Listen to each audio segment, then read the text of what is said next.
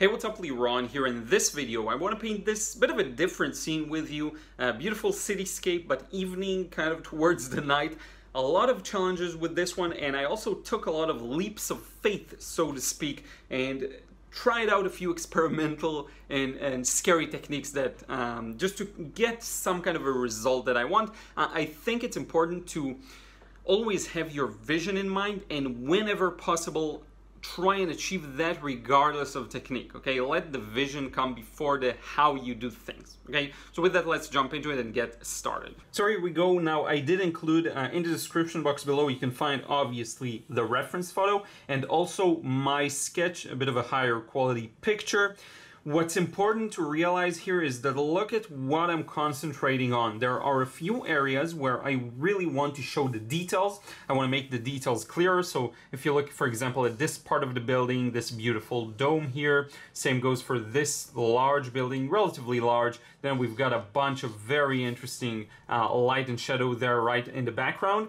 I'm actually going to merge, I'm looking at the two pictures and I'm going to merge them together so that I can see them both simultaneously. And what I want to do is, these are the areas where I'm actually going to show some details, show some more interesting stuff, so I flesh them out with the pencil as well. However, I don't need it for all the rest here, okay? I just need a few areas. The rest I can handle with spontaneously, and actually quite a lot of value will be and interest will be created by dealing with them spontaneously. Okay, so I'm gonna get started, and I just refilled my palette real quick with French Ultramarine. I'm always in need of that. Now I'm gonna get started with a bit of a blue mix. I'm not gonna go very saturated, and you'll see why in just a few moments, but here's my plan. The initial wash is where you establish the lighter values, for me at least. That's how I'm gonna approach it in this one. Establishing the light values, and also some edges. If I can get some edge definition, that'll be a good thing. So here we go. You see some blue of the sky is showing through here. So this is what I'm gonna do. I'm gonna place that blue in, okay, like so. And then it's a bit of a risky move, but I'm gonna use my water sprayer to move the paint a bit. And then I'm gonna kind of bury that blue with some other darker values, as you can see for the rest of the sky here. So I'm gonna get started top to bottom, and I'm gonna warm it up as we get closer there. And I actually do want a fairly neutral warm mix here, nothing too strong yet. And while it's wet, I'm gonna do some work on it. So you'll see in just a few moments. I'm gonna get this area thoroughly wet. Okay, I want it to be really wet because I'm gonna rework it again and again and again. So again, warming it up a little near the bottom, making sure it's all covered. Now, when I reached a good spot here around the edge of the basically horizon line, I can come back and start reworking on these areas. So really important. I'm gonna create a bit of a darker, moody mix here, and I need a lot because I'm gonna go wet and wet. The paper is already wet, and when it's wet, you need strong paint to beat the wetness. And in addition to that, I also have a large area to cover. Okay, so it's a bit of a roundabout way of doing it. By the way, it's been a while since I did a fully real-time narrated video, so I may be a bit rusty. You'll forgive me about that. So here we go, using some darker values. My goal here is to make this area of the sky look like it's peeking through. Okay, now whether I'm gonna get the impression I want or not is a bit up to luck in a way. We'll see how it goes. I'm gonna use more of this just to really move things around. And then right around the centers of the change from blue to from a blue cool to a warmer, darker sky, I'm going to use a bit more saturated colors here. See, like that. I'm going to put in some pure red just to get that effect in if I can. And this is, for this, it's really important, if possible, to use paint straight out of the tube, because that way you can mix it up a little faster. Now, this may look extremely dark, but don't worry about it. It's gonna all work itself out, okay? Now I'm starting to move down. Now here's the important part here. You'll notice there are plenty of very strong yellow highlights. So I'm just gonna overpower what's in this well with a bit of red, a bit of yellow, a bit of Pyrrole Scarlet Red, so a bit of a stronger one, then a bunch of water, and will help the paint move, okay? Now, here's where I'm considering whether I should come back and revisit some of these areas. I think I'll leave them as is. What I can do is just lift a bit. So let's lift just a bit. I'm gonna clean my brush, wipe it on a tissue, and then just lift a few areas that I'd like to be a little lighter, okay? I can actually even use just the tissue. Let's go with that, but very gentle. I'm not looking for a clouds kind of effect. I'm actually looking to lighten up some of it, okay? I'm not gonna go darker up here. I don't really feel like it, honestly. I could, but I'm gonna leave it as is. And now we'll continue pulling the paint downwards. Now remember, this is an evening scene, so it's a little darker. So I can go fairly dark here in most of these areas, like a good mid value, to really push the value to be as dark as it needs to be, instead of, you know, later on layering more and more upon it to get the value I need. It's better to get it in one go if possible. Even if I go a little darker on some of the highlights, I'd much rather do it this way and later on maybe use some opaque paint or make corrections, okay? Because I'm gonna get the benefit of a smooth wash. Now I'm gonna put back a bit of very muted blue into the water, and this will create this nice silvery look here, okay? This is all I'm looking for really for this wash. I could use this opportunity to put in some more of the beautiful colors I see, like for example, kind of a hint at them, okay? It's not gonna be anything final, but I really love the dome on the right, so why not make a bit of an indication for its shadowy part here, just to get some of this blue here moving. And it should be fairly light though, so I'm just gonna lift back some of that, help it blend with its environment, just with a bit of water. What else do I see here that's interesting? This dome here is fairly interesting. I could use a nice little green on it, even just green. I'll add a bit of blue, but even just the green would work, even just around it, because I don't want to push it to be too dark. But all these small touches are just preparations for later, okay? You don't have to do them, but you will get softer edges, so why not? Hopefully I did a decent job enough with the sky here. Obviously could be better. I think I may have another go at a sky, or maybe practice skies in particular. I feel like that's something I want to strengthen, an aspect of my creation. In any case, now we're gonna let this dry, then come back and start working on the lower section. So this is fully dry, and actually after looking at it, I pretty much am 100% sure I'm gonna retry the sky here. I'm not very pleased with how it turned out. This area in its entirety should be much lighter, but this is what we got, and with this we will work and make it look good. So the top half, I don't care about that at all anymore. I'm actually working from this section and downwards. Now we have a bunch of stuff here, mostly mid values, some very dark values, and I'm gonna try and create a nice balance with them. What you have to understand is, in order for this to register with the viewer, they don't need all of these small details and everything you see there. They just need a clear indication of this landmass, the bridges connecting them, and a few buildings, just so that we have somewhere to rest our eyes on while maintaining those small highlights, okay, of the sunlit buildings. Okay, this is what you do want to preserve here. So let me just bring the palette a little closer and we'll get started. I don't know exactly what color I want to mix necessarily. There is a lot of warmth and haziness in the scene, so let's get started. I'm going to put in some blue here. I'm gonna add a bit of this yellow ochre, one of my favorite colors, really beautiful. And then I'm gonna add some warmth, maybe with a bit of red. And I'm just gonna look at it and try and figure out what will work in this example. I have a bit of a test paper here in the drawer that I can use just to look at stuff and judge it and just imagine it on paper. This is interesting. This is close to what I want. I do need more, and I do need it to to be a little stronger, I think. So I'm just gonna add a bit of everything really here. I need a large quantity, a really large quantity here, because I'm gonna work, I want this to be relatively even, okay? I'm gonna add a bit of, a little bit more red, and I think we're getting closer, a bit of water, and we can get to it. Now, I'm gonna start with the buildings at the back. Now, because of all of the highlights, there's actually a bit of an advantage here because we can get away with not filling up all of the areas. We have some break lines. You can stop where the highlights are.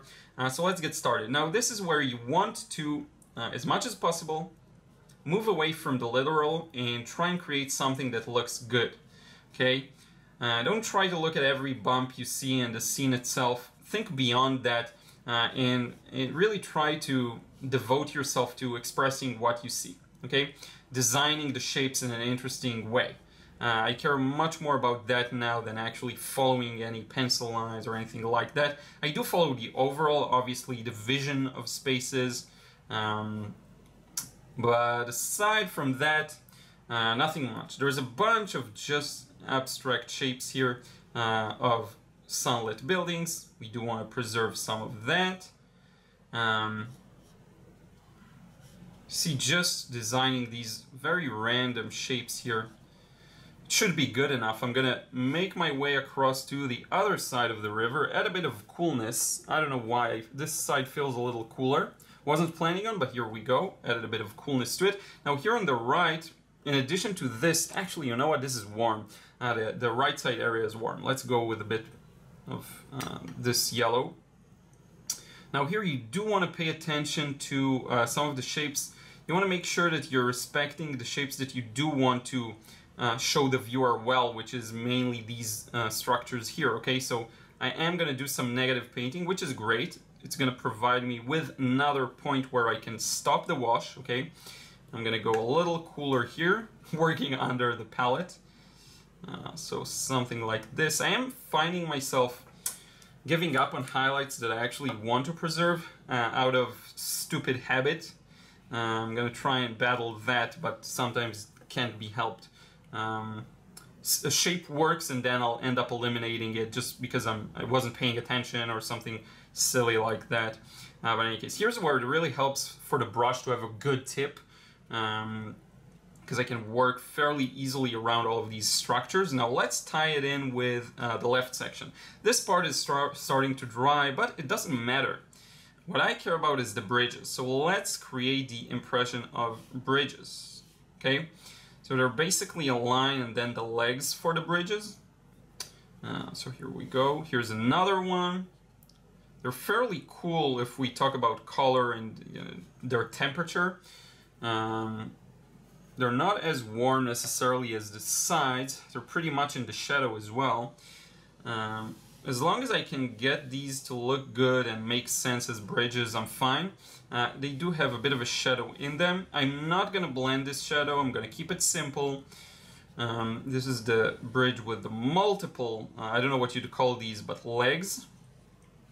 So something like this. And you see how this... It's a beautiful silvery feeling on the water surface. Okay, now the reason I'm not moving into this direction yet is because I need to really concentrate on this part. Okay, if I could afford it, I would already paint this as well, connect all of it. But I just can't afford it. I need to focus here, okay? So I'm putting a bit of a reflection, but let me show you. I'm just going to use a bit of this to blend it out, okay? Just to have it a little softer. Connect this side of the river. Here I actually see almost everything in the shadow, so let's just put it in the shadow. Keeping it fairly neutral, the value. It's not too light, not too dark. There aren't any starking strong highlights too. I may leave this side of the building in the sun just a bit, you know, the right side here. I actually like the shapes I created here. It's very nice. So something like this. All of these are in the shadow. Let me warm it up. I don't know why. I feel like I do want some warmth in here. See, it's a lot of it is just instinctual, just whatever I feel like in the spur of the moment very often, and cannot be explained with words effectively. unfortunately. Now I'm gonna put in some windows here while we're at it, because I do want to see what it looks like with some details. Let's straighten this line out a bit. Okay, I think it makes sense. We'll move on with the last bridge that I just want to make sure I add in while this side is, the left side is still wet. Gonna get this, the bridge's legs here. And you see how the shapes don't matter as much. You have some leeway. I'm gonna just darken this a bit, wet and wet, just to get the bridge itself darker than the reflection. But you see how you have quite a bit of freedom when it comes to the shapes. Don't have to be super duper accurate here. It'll still work out. I'm gonna blend some of these legs of the bridge as well. There is a bit of a reflection here in the water that will promptly blend and help move downwards. This here has to be blended just a bit as well. Something like this. Left section is done pretty much. We can move on to the right section. So I'm going to continue with this lovely building here because that's where we stopped, indicating some of these beautiful architectural details. Just beautiful structures. I love these kinds of city views, among my favorites. Now here it's a question of a lot of preference. I'm just looking at the shapes and trying to create something that's both a very clear and immediate impression, but also has some of the authenticity of the shapes I see. So you do want to leave some chimneys here, some highlights here and there. This side can go a little darker, I think. What's left of this section really is just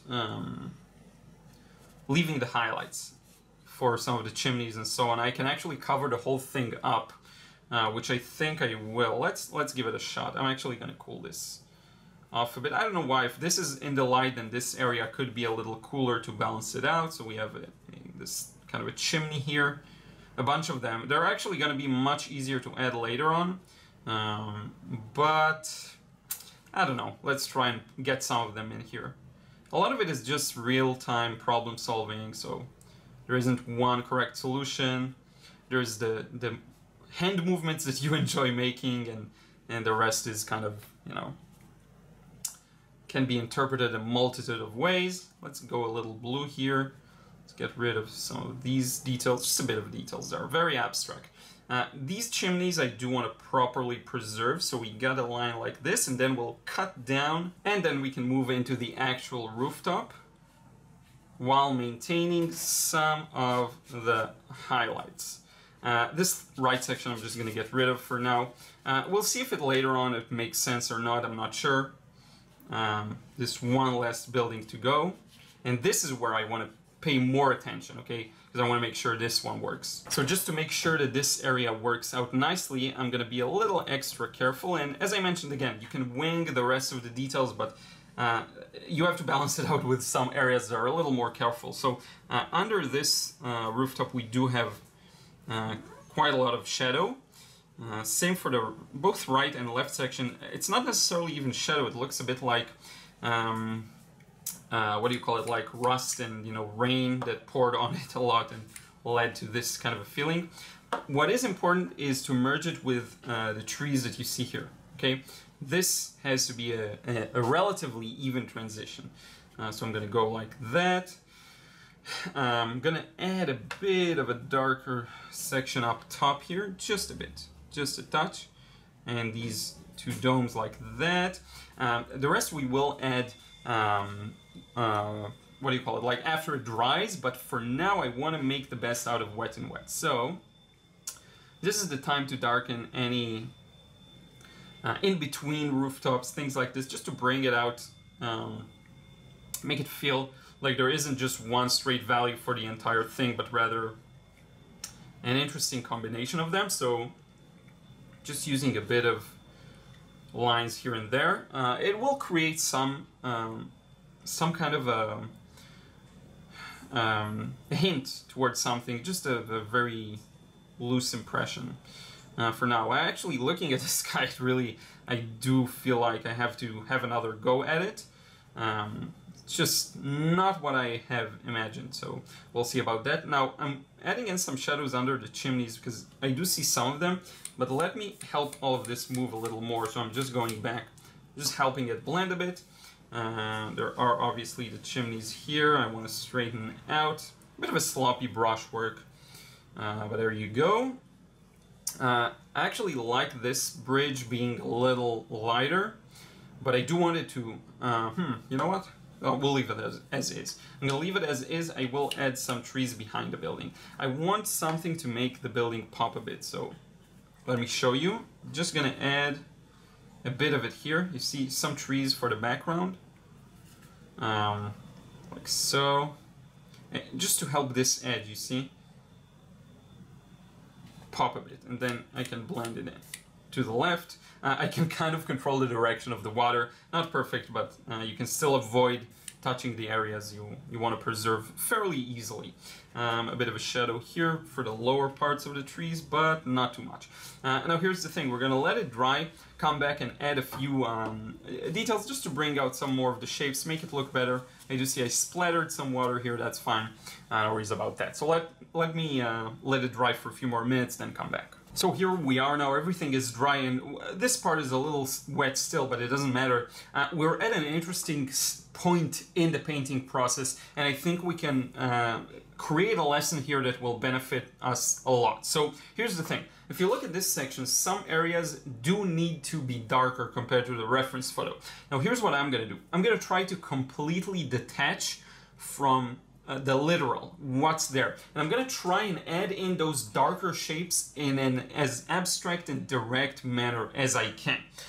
You'll see it's going to be interesting, okay? Now, later on, what I want to do is add some of the highlights in, being brave about it, and just adding them opaquely, okay? I wasn't planning on doing that, but I do feel like it will benefit the painting.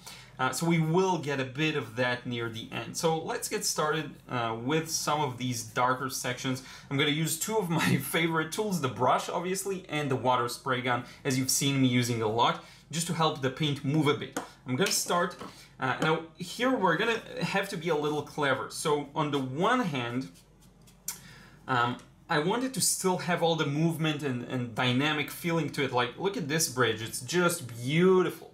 But I do need to add some darkness and structure to it to darken this section. So what am I going to do? A mix of the two. I'm going to work my way here with a fairly dry brush. And you see this nice little effect. I'm darkening the bridge, adding some substance to it, like so. But then I stop, okay? And I can even go ahead and just blend some of it back, okay? But I do want to add this darkness because look at this dark section here. Okay, so let's go at it. Fairly dry brush that I'm using here. And here's what we're going to do. And I'm going to wet it a bit, and then I'm going to dry it a bit as I see fit, okay? I love the idea of leaving the trees here negatively. So let's go at it like that. We get this kind of an indication of trees because we leave them essentially lighter, okay? Added a bit of blue just to darken it up a bit, like so. Whenever you can hint, but now we're at a stage where I really need to make a statement, so to speak, so I can't afford to hint softly. I actually need to show what I'm doing. So here we go, following the shapes I see. You see how loose I am? I don't care about being accurate at this stage. I'm taking a leap of faith that if I just add the dark values to where I see them, things will fall into place. The impression will fall into place. It's very fun to paint like this once you are able to let go a bit of the perfectionism and, you know, of trying to get every small detail in. It's very fun. It's not easy though. I know some people have a hard time with this method when they get started, and also I don't think it's the right way to do things. I think it's just a way. Okay, it's just another way. You could take your time with it and flesh out every small shape you see, and you will be correct. Okay, it will be another correct way of doing it. Okay, there isn't one correct way, but here we go nonetheless. Nevertheless, I'm not sure about that ever. Now I will just help these move a bit around here and onto the right section. Look at this beautiful dark area here. I'm gonna put that in because it will help everything that's behind it to pop a little more, okay? And it continues behind this dome as well. So here we go, like this. I have a beautiful dry brush consistency right now that I really enjoy using. You have to practice this. I have a couple of videos on dry brush. Not the easiest of techniques, but a very useful one that I do recommend you try to learn if possible. I'm gonna add this darkness to here, the rusty feeling, as I mentioned earlier, of these beautiful European shingles that have so much rain fall on them so that they get this beautiful shape. I don't see too clear of an indication of light and shadow here, so I'm not gonna do too much in this section. I will darken this a bit, and I will add a lower part to this building. Again, I'm really letting go of the literal and just putting in values as I see them. Look at how this dome gets stronger. I love this. I'm gonna add the window here. This is one of the only probably literal details I'm gonna add here. And with that, believe it or not, I think we got pretty much all of the loosey-goosey fun details in. Do I want to add some structure to these areas? Not necessarily. They work. I think they work. Next up, we can start adding in the highlights and small details. So let's start with the small details actually. So I'm gonna get similar consistency of paint here. I do need a smaller brush. Now sometimes you first need to wet the brush and then turn it into a dry brush texture because first you need to wet it for the point, for the the strong edge. Now hopefully you can see everything. I do plan on upgrading my camera soon so I can zoom in a little more later on when editing. But for now I do hope everything is fairly visible. I'm gonna add some of the details to this building just to give it some structure. Got rid of some extra paint. And you see this will really help describe the shape of the rooftop. So I'm using these to really bring it out. Okay, hopefully this makes sense. The shape of the shingles, if you will, or I don't know what these tiles are made of, but I love them. So that's that. On top of these rooftops, definitely can add some indication. Just don't overdo it. As soon as you feel like it's too much, quit. So for me, it's going to be just these rooftops that are fairly close to us. The rest I'm going to ignore, like so. I do feel like there's, very abstractly, I've managed to develop here a sense of within the building, so like a square-shaped building. So let me play off of that and just add a few, perhaps windows or something here. You see this? I don't know, I like the way it looks. And the definition to this edge here, so it looks like a block of buildings. This really helps. Here, I will add just a bit. So let's go. Let's even define the edge here like that, like this. But don't go too much because it still has quite a lot of dynamic feel to it that I don't want to lose. Here, I wouldn't do too much as well. Just a couple of windows. You know, the usual stuff when you're working in this very loose impressionistic style. Enough of that. Let's get started with some opaque paint. It's going to be a bit of a risk, but I do want to try it out. Okay, I do want to try this. Bit of a leap of faith. So let me open up some of the opaque paints and we'll get started. Now this is really where we have to remind ourselves to not overdo it. So let me go ahead and try it out. Let's see what this paint looks like. So I actually like this yellow. You see I got PWC cadmium yellow deep, and on the other end I have this jaune brilliant PWC as well. I need something that's in between.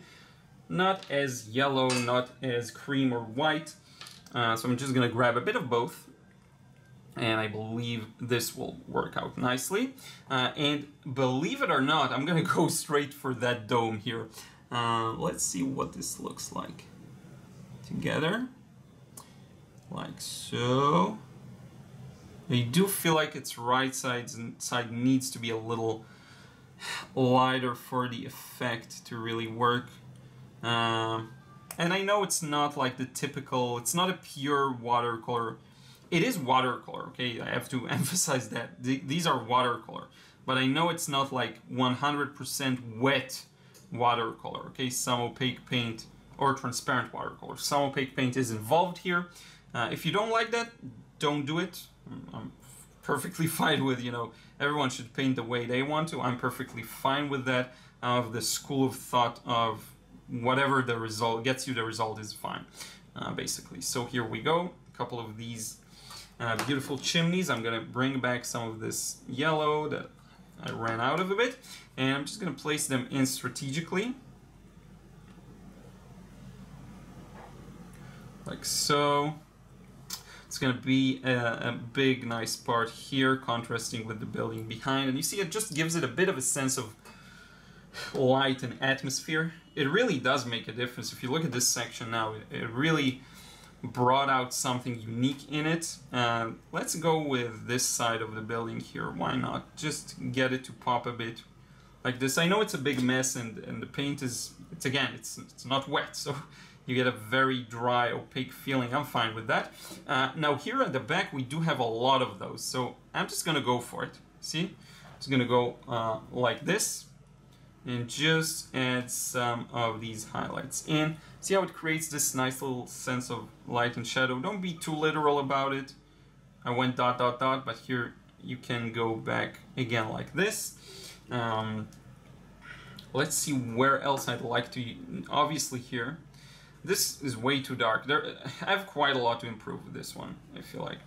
But I do feel like this starts to give it the sense that it deserves of light and shadow.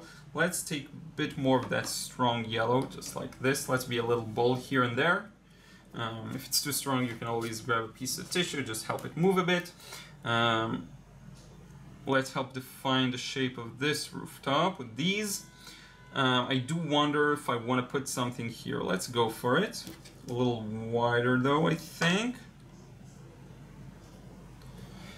Let's see a bit of highlights here.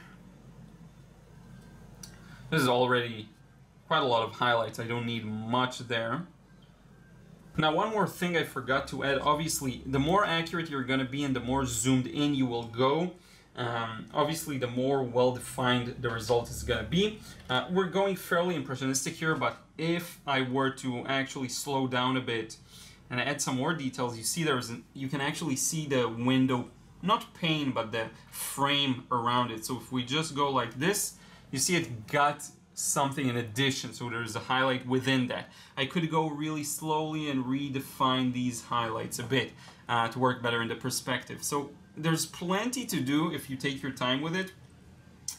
By the way, I forgot, I wanted to do the same for the sky, and now I wonder if I should.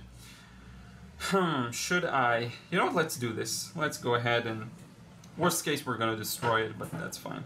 So I'm just gonna switch to a bit of a larger brush. This is something I rarely ever do, but let's interfere with the sky here. Let's put a bit of this paint here. Now the brush is a little wet, but that's fine. That's actually going to help us move the paint.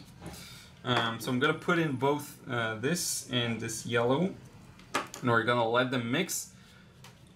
And I'm going to dry my brush a bit. A lot of it is experimentation. Don't worry. Nothing is ruined once you add opaque paint. You still have quite a lot of control over it. You can always blend it with, you know, the sprayer. You can do quite a lot with it, but I did want to, I don't know, make this light area a little more noticeable here. Let's just wet some of it on the palette. You know, let's experiment. Let's try something a little different. It's very easy to get into a pattern and then never leave it. So at the very least, I know I tried, and you know, whatever comes out of it comes out of it. Now let's help it blend a bit. Actually, almost running out of water here. What I will do is use this piece of paper to just move it around a bit like that, smoothen it out to match the rest of the wet and wet. And now at least it feels maybe more like there's a lighter section among the sky. Okay. This is really getting similar to maybe a different medium, not necessarily watercolor, but I do like that. I wouldn't go overboard and start filling in all of this section in the center. I don't care much about that. I do feel like that's a good way for it to work. So here we go, the best moment for many. I already have this one signed. Was wondering if I should go with a white signature, like with the white gel pen, but I think this works out well. And I also think you'll love the result after removing the tape. With these darker scenes, it actually makes an even bigger of an impact or difference when you remove the tape, obviously, because most of the painting is dark, so then when you see the light borders, it really frames it up nicely. Let's remove the entire tape. Let's not be lazy. And here we go with the final result. Once again, I hope you enjoyed this. So let me show it to you up close. You can see here some more of the details on the dome. Very, very loose, very impressionistic, very inaccurate in some ways, but very accurate in others, hopefully. And now let's wrap it up face to face. So thank you so much for watching once again. I hope you enjoyed this one, and I hope you enjoyed seeing the end result. One important note, I do feel like in this one, I had this vision, and it was important not to let the technique be a hindrance, because technique can become a source of preconceptions or existing notions that prevent you from achieving the vision. I think it is important to let the vision be in first priority, and only then how you get to it. So if you have a vision, for example, this part should be lighter to hint at the light coming into the scene, it doesn't matter that you don't use opaque paint this extensively in a large area. Okay, I don't care about that. I'm going to try and achieve the vision regardless of technique, and if you can do that, surpass technique and those limitations and take off the blinders and actually see different ways of doing things, you will grow. With that said, I have a lot to improve here. But in any case, I really hope you enjoyed this one. If you want to learn how to paint like me, let go, enjoy the process, paint freely, and get the results you want, be sure to check out my frustration-free watercolor course, link in the description box below. As always, I want to thank you once again for tuning in, and I will see you again in the next vid.